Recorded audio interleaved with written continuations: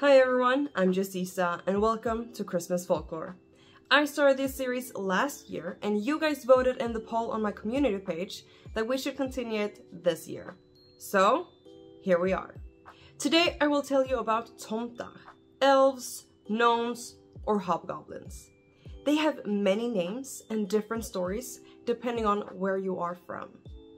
I remember as a child I read a story about grå tomtar, grey gnomes, and it was so creepy and intriguing that I actually wanted to stay overnight at a barn just in case I could see one.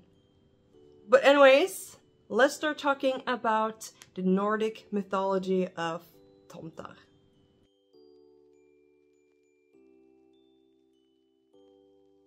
There are actually many kinds of Tomtar in folklore.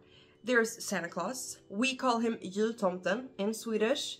I did talk about Santa Claus last year, and there will be a link up in the corner and at the end of this video if you want to know more. I will not talk too much about Santa Claus in this video, but I do want to mention him and give you guys a little bit of a recap from last year's video. He is inspired by Odin from Norse mythology. He acquired the all-seeing eye, and with the help of his two ravens, Hugin and Munin, he always knew everything about everything and everyone. Every winter solstice, he rides his nine-legged horse, Sleipnir, across the sky and delivers presents to the people. Jultomten came to Sweden in the later half of the 1800s as a character from mostly Germany, but he was based on the actual Saint Nicolaus.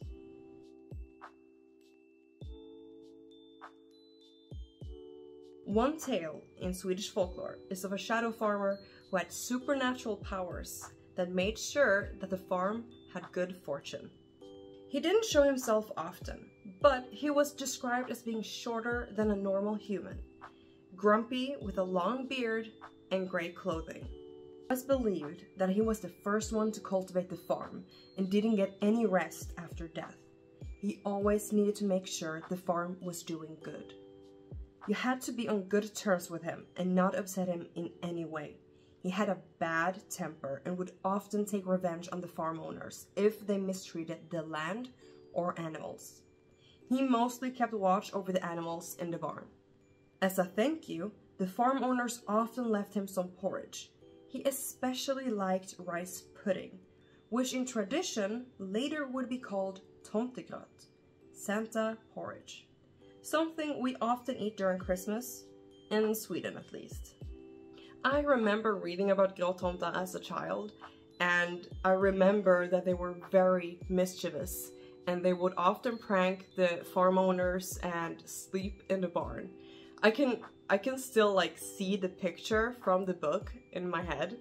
I remember there's a barn and little grey gnomes running around, hiding and laughing from the farm owners. I think you could also see like the farmer in the picture. Yeah, memories.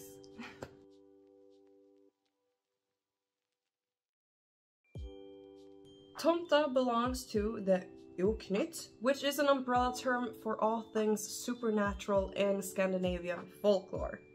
Things like skogsrået, näcken, and troll belongs to this term as well. Tomtar is often compared to vättar, hobgoblins. They are small, mischievous creatures that are often easily annoyed and petty. The complete opposite of Santa Claus. There are different types of vättar and tomtar. One is gårdstomte or gårdsvätte. Like the gråtomte, these are sneaky and loves to prank humans. In Icelandic folklore, they have landvättar. And if you scare them away, all the luck would disappear from the entire neighborhood. Another name for tomtar is nissar, elves, or something of the sort.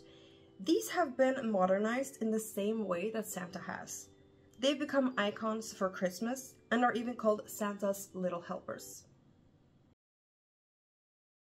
That was all I had on Tomtar. I hope you liked it, and if you did, please leave a like and comment down below to let me know.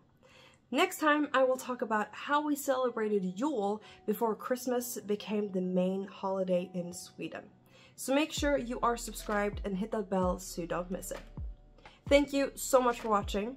Take care of each other and yourself, and I will see you guys in my next video. Bye!